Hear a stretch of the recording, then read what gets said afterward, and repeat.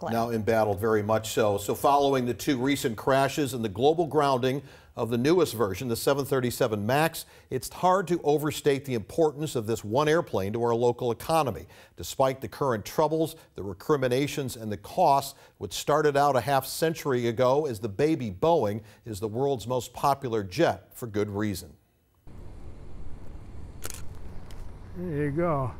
You know, I could tell you airplane stories for the next 6 months. But, Bob Bogash was there when the very first 737 came together. He's a retired engineer and pilot.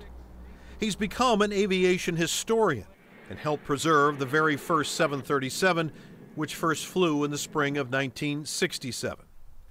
That same test flight airplane would go on to NASA, where it was also used as a test aircraft. It's now preserved at the Museum of Flight at Boeing Field. And I had a desk, a big steel case green desk right under the right wing of the airplane.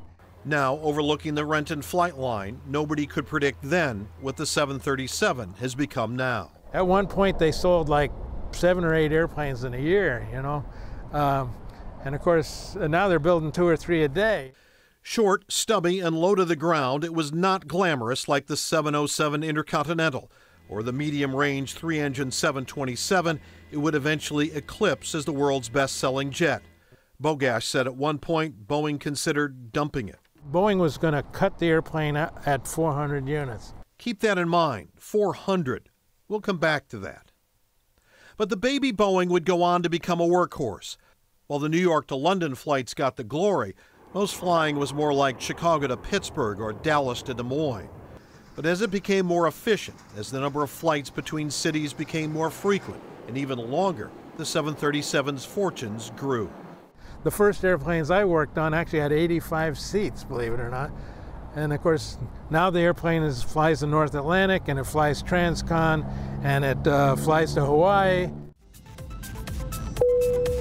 The 737 was an idea born of the mid-1960s. The 737-100 and nearly identical 200 were similar in length, having those skinny engines bolted right onto the wings like a pair of cigars. It was short, 94 to 100 feet long, and carried around 100 passengers.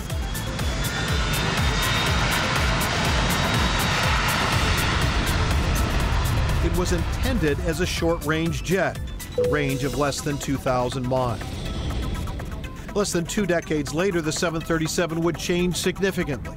The new 737-300, 400, and 500 came in different lengths, carrying up to 188 passengers.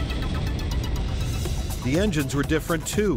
No more cigar-shaped JT-8s, but quieter, high-bypass CFM56s, mounted higher and in front of the wings. Range was a bit farther too, up to nearly 2,400 miles for the shorter Dash 500 jets. By 1987, the 737 had become the world's best-selling airline. Those planes became known as the classics, but by the early 90s, the next generation was in development, and that's what they were called, NGs or next gens, with an upgraded wing. It came in 4 sizes, the 737, 600, 700, 800, and 900, but by far the most popular was the 800. The 900 extended range models bumped capacity up to 210 passengers. Range increased too by about 1,000 miles to 3,225. The plane was now fully capable of flying the continent. By 2011, with growing competition from Airbus, Boeing decided to go one better, the 737 MAX. It came too in 4 sizes, the MAX 7, 8, 9, and 10.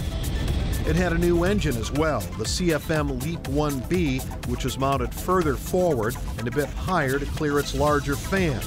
And the plane also has those distinctive forked winglets. Even the smallest MAX 7 could typically carry 50 more passengers than the original 100. Overall capacity of the MAX 10 could carry as many as 230, and the range now pushed more than 3,800 miles. MAX 10 is nearly 50 feet longer than the first plane out the door 52 years ago.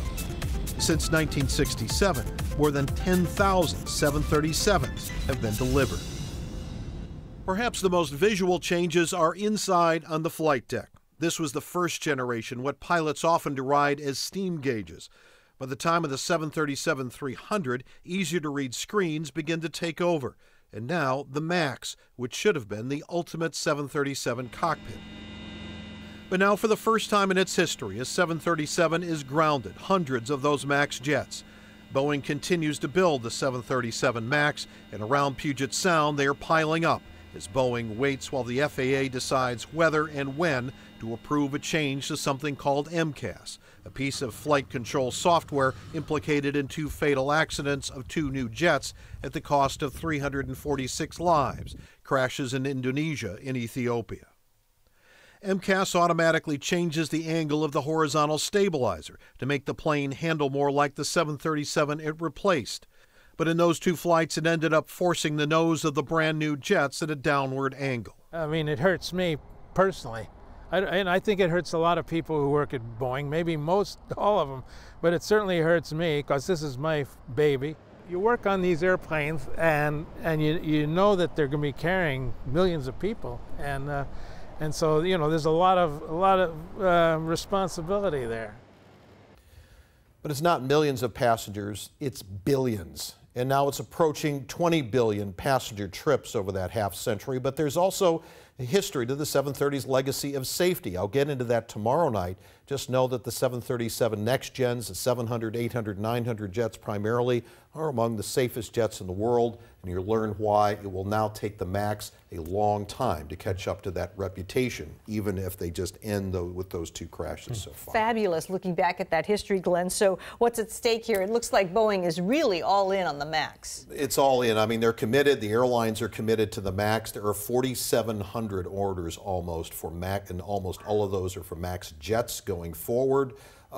You really can't see them backing up. That's why all of this is critical. But there's the other question is, with everything that's been going on, will people accept and fly on the 737 MAX going forward? I think most people expect that they will, most of the experts in this field, but this has been a huge setback. Glenn, very interesting to see the changes over the years. Nice work on that. I had no idea it changed so much over time. Yeah. Wow, interesting. Thank you. Thank you.